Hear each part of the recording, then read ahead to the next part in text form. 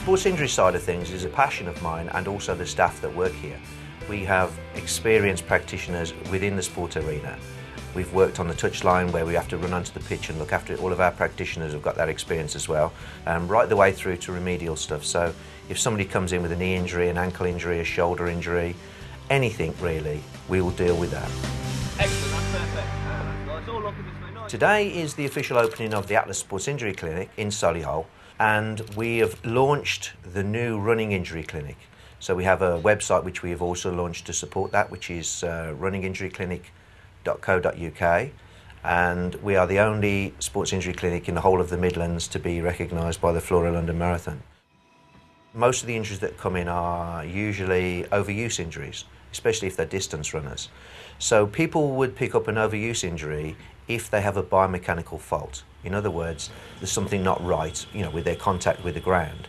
So the process would be they would come in, have a biomechanical assessment. They would then be put onto a treadmill, motorised treadmill, and be asked to run.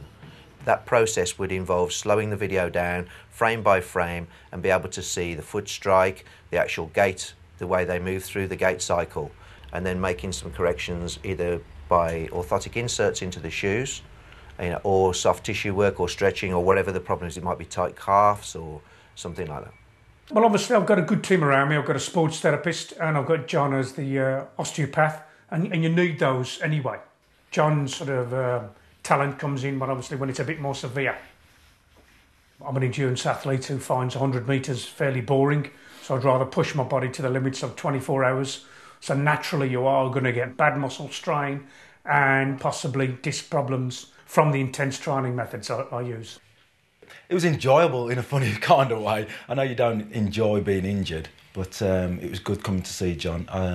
I sort of saw him on the side when I was being treated at the football clubs that I was with, but it sort of got me back that little bit quicker coming to see John. It was April 1996, playing Manchester United away at Old Trafford.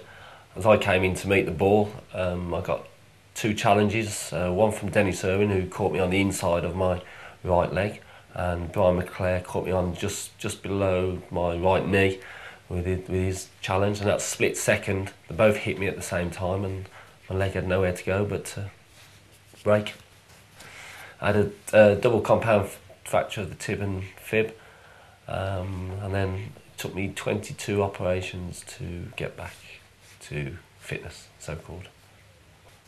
He did a lot with the swelling. I had a huge amount of swelling on my right leg, just below from where the break was, and he helped just get rid of that. And he gave me a lot of confidence and a lot of belief in what I could get back to and achieve.